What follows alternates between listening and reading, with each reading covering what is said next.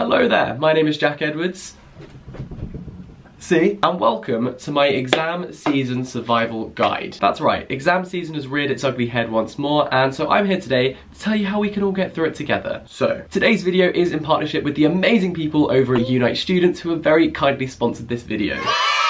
They provide fantastic student accommodation but also have an amazing website which is full of tips and tricks to help get you through your degree. There's also advice for people who aren't yet at university, so if you're doing your GCSEs or your A-levels, stay tuned, this applies to you too. The link for more information and resources on the Unite Students website will be down below in my crotch, sorry. But for now, with this video, let's channel our inner Destiny's Child. I'm a survivor. I ain't gonna give up. So, tip number one is to start your week off right on a Saturday morning by doing Parkrun. Parkrun is this amazing organisation who host weekly races in pretty much every town and city in the UK and worldwide. It's a 5k race, but there's absolutely no pressure to do it in any possible time. All you need is a barcode which you can sign up for on the website and you just print them off and then you can turn up and do it. I go with my running club and it's just the best way to start the week. It's a good way to clear your head. When you're doing that race, all you can think about is the race because you're like, I just want to finish. So, I'm gonna go do parkrun and I'll see you on the flip side. Oh hey, tip number two is to always have breakfast. Now I understand that not everyone wakes up feeling hungry, but it's not necessarily about filling your stomach, it's about the energy that the food gives you. So even if you just have a piece of toast with Nutella on it, or some granola, or some cereal, that is still good. So, I'm gonna make some breakfast. So this is my go-to breakfast. I've got some Onken yogurt, which is mango, papaya, and passion fruit flavour, a banana from nature, I guess, and granola from Aldi.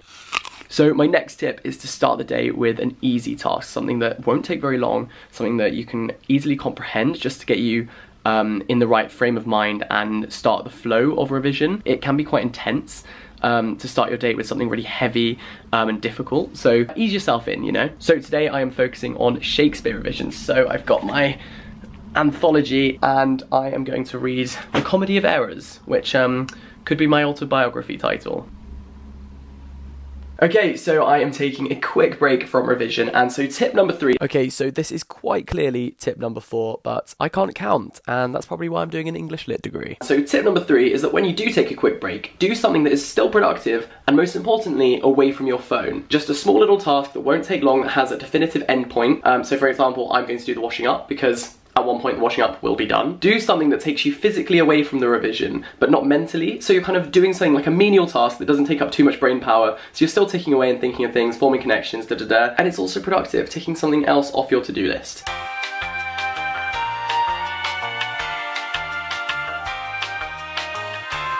When I'm at uni, I honestly miss the dishwasher just as much as I miss my own family. Anyway, back to revision. Tip number five is to have a good revision playlist. I personally prefer to listen to lo-fi stuff with no lyrics because otherwise the lyrics distract me. As always, I'm going to plug my own Optimal Focus playlist. My username on Spotify is Jack Edwards, but I will leave the link down below if you want to check it out.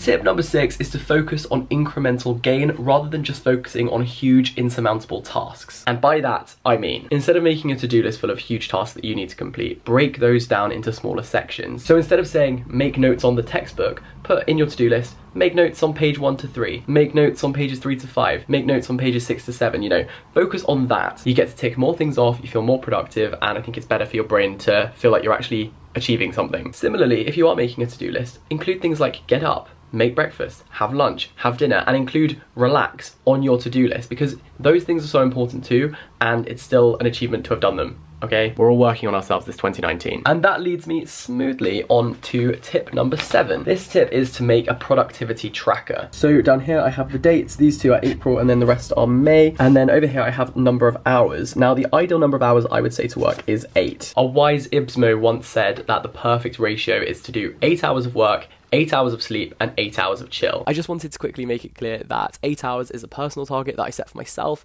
It's a very, very personal thing during study leave. And if you want to aim for 3 hours or 4 hours or 5 hours or, you know, slowly build it up, then set that as your threshold amount and focus on that. So for each hour of work that you do, you fill in one of these slots and then you basically try and reach the threshold of work. If you don't reach it, then you do an extra bit the next day. And I think this helps build a kind of positive mindset where you feel like you're actually achieving something just by spending time doing work. Because sometimes, you know, if you're doing a big task, you're not always completing it or achieving something tangible. So to be able to say, you know what, yeah, I just did an extra hour of work, or I just did an extra 3 hours of work, that is an achievement in itself, so celebrate it. Also, obviously, number of hours spent does not necessarily equate to success, but I think it's important to also celebrate when you do put in the hours. Wow, you know you did a terrible job when you have to add 2 disclaimers in the space of 30 seconds. Good job, Jack. And this was inspired by the lovely Lydia Violetta. The next tips that I wanted to talk about are to do with mental health, because that is just as important as all of the practical kind of tips in this video, if not more important. We wouldn't dream of playing sport if our bodies weren't working properly, so why do we dream of pushing ourselves to do even more revision if our brains aren't? So the first tip is that if you're feeling quite stressed or anxious or like feeling very high pressure,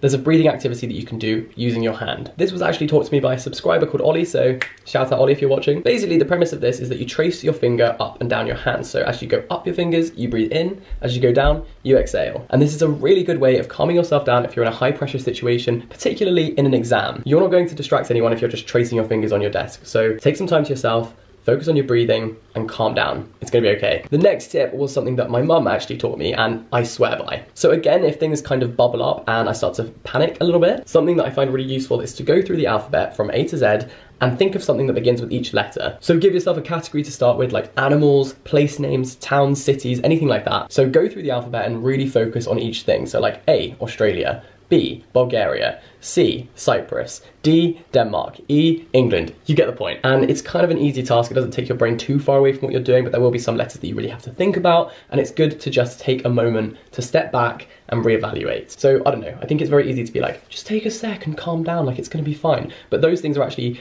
practical tips that you can use to focus on yourself for a sec, and I hope they work. So look after yourself, please. So I'm taking my own advice and doing some tasks that are away from revision, but are not near my phone. I don't know why I forgot how to speak then. So, because we have to treat ourselves like actual children, we have a tick list of chores. This week I am on general tidy, so this room needs a sort out.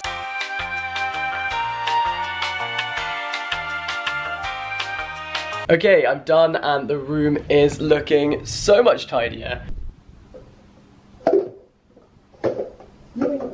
The enthusiasm. It's literally the most disgusting bathroom I've ever seen. Yeah, our shower's not doing so good. Oh no. Oh, even the shower's given up on us. It's fine. Don't worry about it. And now I am heading back to my room for another hour and 15 minutes of revision before dinner. Food is my motivator.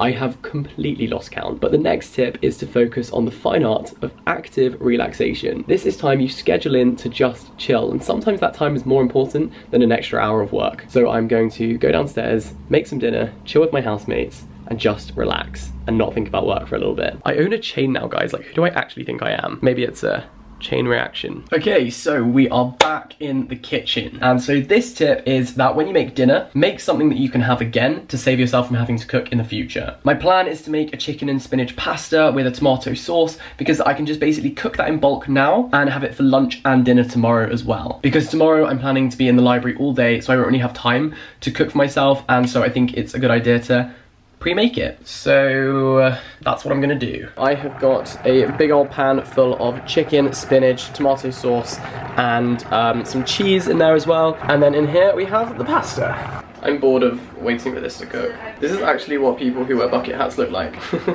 I'm going to be eating pasta in the pasta present and the future. I'm actually gonna eat it out of the pan right now because I'm an animal.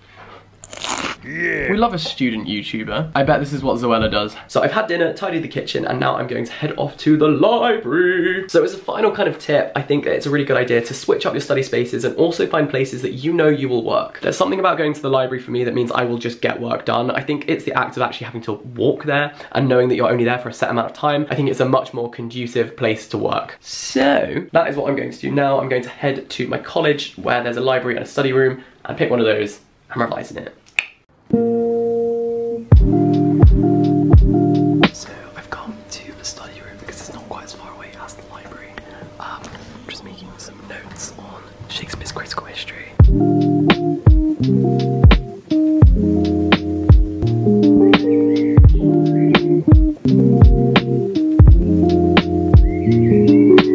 I think everyone else in this study room has gone home now, but when we first arrived, there were two people just very loudly discussing the best recipe for making halloumi pasta, which I've never heard of before.